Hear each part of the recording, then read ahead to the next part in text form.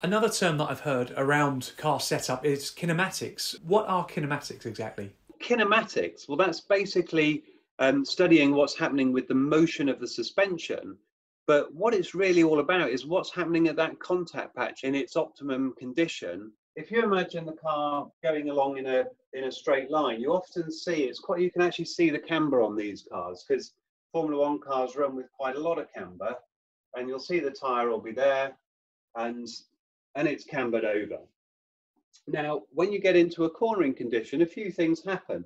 One is there's a lot of roll on the car because if you're doing 4G, that's a huge amount of force that you're having to basically resist. And the outside of the car goes heavy, those tyres see a lot of load.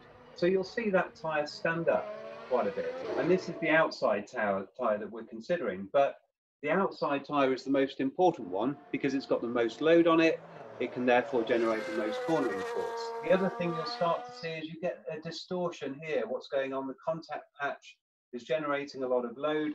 It's dragged across.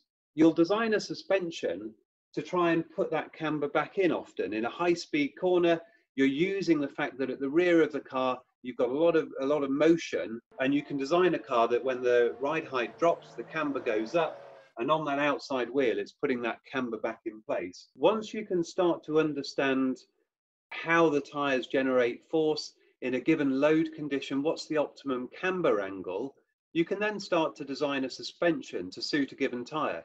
And if we changed from a Pirelli tyre to a different manufacturer, or even if Pirelli make a big change to their tyres, it may be that you've got to redesign your suspension to make sure that they spend most of their time in that optimum condition. We're seeing the virtual world used more and more and simulation.